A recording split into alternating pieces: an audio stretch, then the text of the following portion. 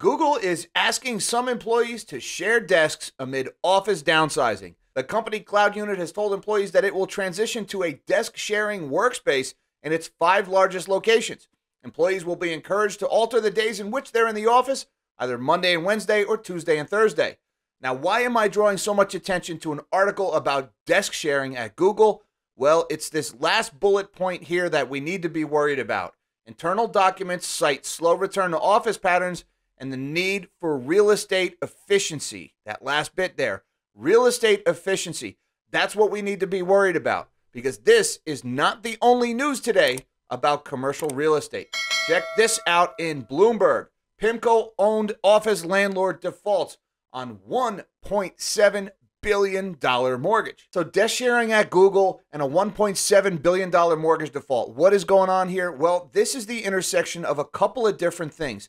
Number one, years and years of zero interest rate policy and money printing at the Fed have ballooned the real estate bubble to ridiculous proportions, and that includes commercial real estate. Now we have the Fed fighting inflation by jacking up interest rates. Well, as these big loans for these big office towers mature, they need to refinance the debt. Well, refinancing debt at today's interest rates is too expensive for a lot of these companies to manage. And even if these companies are fortunate enough to refinance these big commercial mortgages, the only way they can do it is by raising rents on their tenants who are already suffering from inflation and can't afford the added cost of higher rents.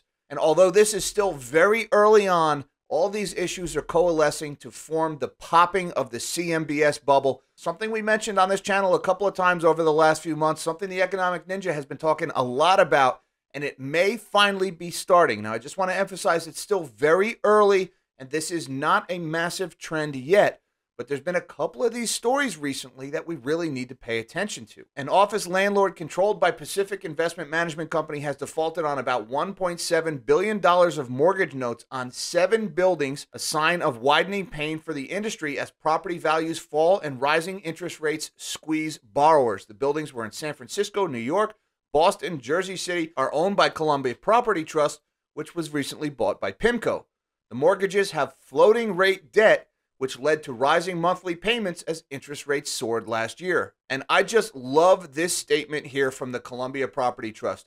We, like most office owners, are addressing the unique and unprecedented challenges currently facing our asset class and customer base, said Justina Lombardo. You notice how they say we're addressing this unique and unprecedented challenge, making it seem like it's not their fault and that they're being proactive. No, they just defaulted on their mortgage. You didn't pay your bills. We have engaged with our lenders on a restructuring of our loan on 7 properties within our larger national portfolio. We look forward to a collaborative process yielding thoughtful solutions that reflect current market conditions and best serve the interests of all stakeholders. In other words, she's looking forward to sitting down with the people she owes money to and getting them to agree to write off a huge loss on the investment they made in her company. This is a very rosy statement issued by a company that just defaulted on a massive $1.5 billion debt. Now, while this Google story and this PIMCO story are not yet a wave of defaults, they're not this big trend. It's still very early. It's not an isolated case. This one is from a few days ago. Brookfield defaults on 2 Los Angeles office towers. Properties included the Gas Company Tower and the 777 Tower. The Brookfield DLTA fund had warned it may face foreclosures. This was dated February 14th. Brookfield, the parent of the largest office landlord in downtown Los Angeles, is defaulting on loans tied to 2 buildings rather than refinancing the debt as demand for space weakens in the center of the second largest U.S. cities. The 2 properties in default, part of a portfolio called the Brookfield DLTA Fund Office Trust Investor, that's a mouthful, are the Gas Company Tower with $465 million in loans and the 777 Tower with about $290 million in debt, according to the filing. So we're looking at $750 million here in this story. So we had $1.7 billion in defaults in the PIMCO story. Here's another $750 million from this Brookfield story. Now these are getting into some pretty big numbers here, and these are in cities all across the country.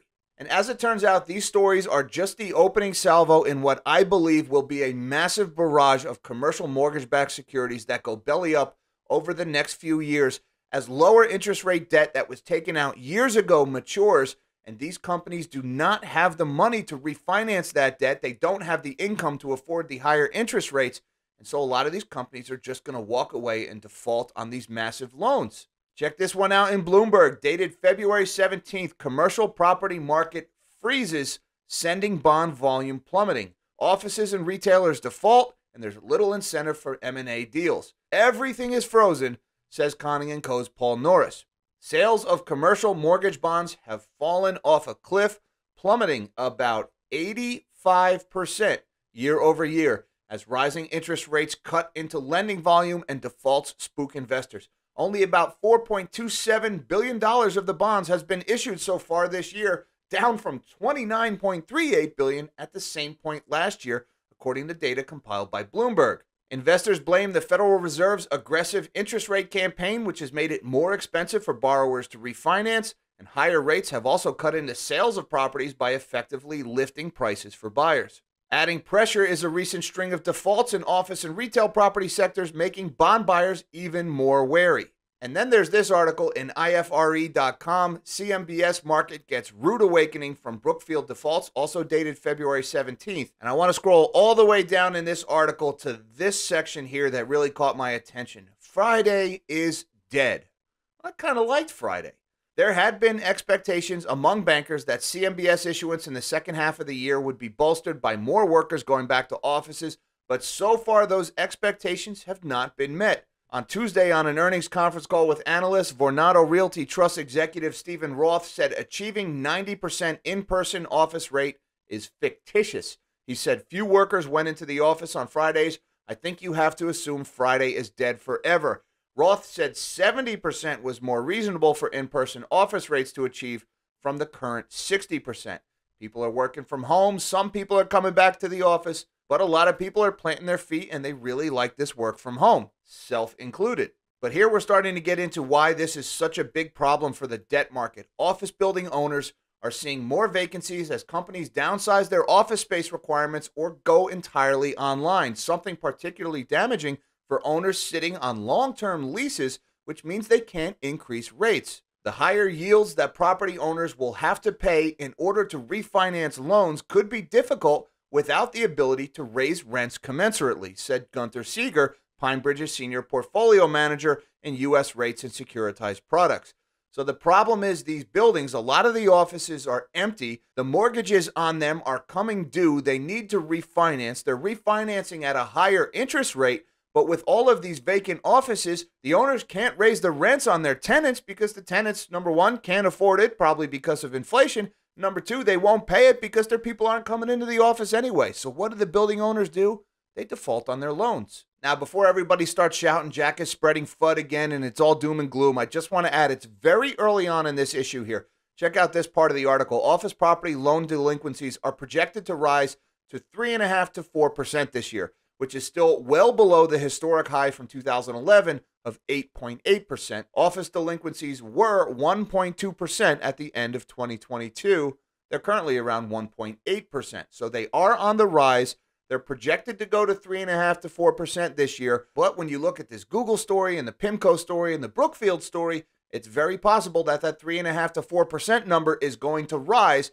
How much remains to be seen? The all-time high was that 8.8% number from back in 2011. So again, Google employees being asked to share their desk. Okay, that's not a huge issue, but it is indicative of an emerging trend of companies cutting back their commercial real estate footprint in order to control costs, and that's mainly due to higher interest rates driving rents higher and also the work from home. It's not necessary to maintain such a big office space, but that begs the question, what do you do with all of these buildings all over the country and the trillions of dollars of mortgages that are behind them? And I suspect we're going to be seeing more and more stories like these PIMCO towers and these Brookfield towers going belly up as these companies just walk away from these big debts, leaving bondholders holding the bag. Oh, and by the way, the bag holders in a situation like this, chances are it's us. A lot of these CMBS and CLOs are held by mutual funds, pension funds, i.e. our retirement. So this will affect everybody. And keep in mind, this could also contribute to unemployment in the future as building owners are forced to raise their rents to afford these higher borrowing costs. That could cause more companies to go out of business, laying off more workers, which means this issue could eventually spread to the residential real estate market as laid-off workers start to default on their mortgages. Till next time, live small and dream big.